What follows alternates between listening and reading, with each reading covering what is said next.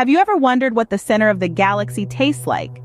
It's a concept that stirs the imagination, isn't it? The universe, with its vastness and mystery, could hold flavors unknown to us.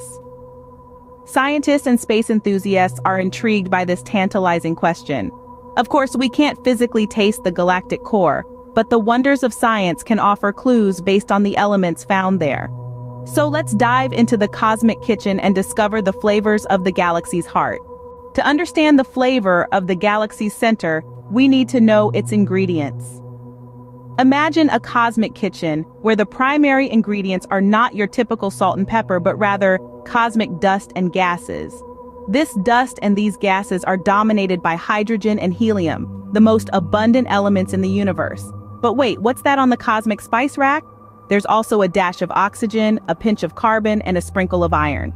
Now let's get to the really interesting part.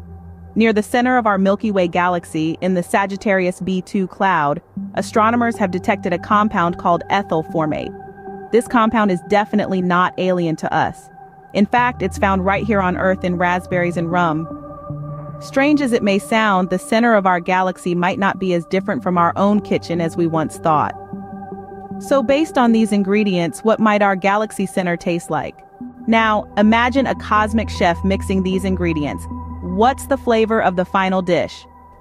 Let's delve into this gastronomic galactic mystery. Scientists have suggested that the center of our galaxy might have a touch of sweetness to it. Why, you ask? The answer lies in a molecule known as ethyl formate. This molecule, found in abundance in the interstellar medium, is responsible for giving raspberries their sweet flavor and rum its distinctive aroma. Picture a cosmic chef sprinkling this ethyl formate across the galactic center, adding a dash of sweetness to the cosmic chaos.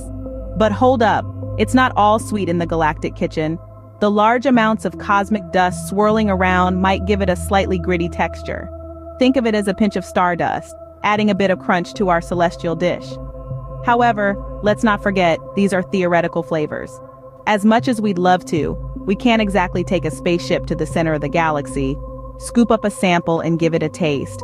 Our understanding of these flavors is based on the molecules we've detected there and their earthly counterparts. So there you have it.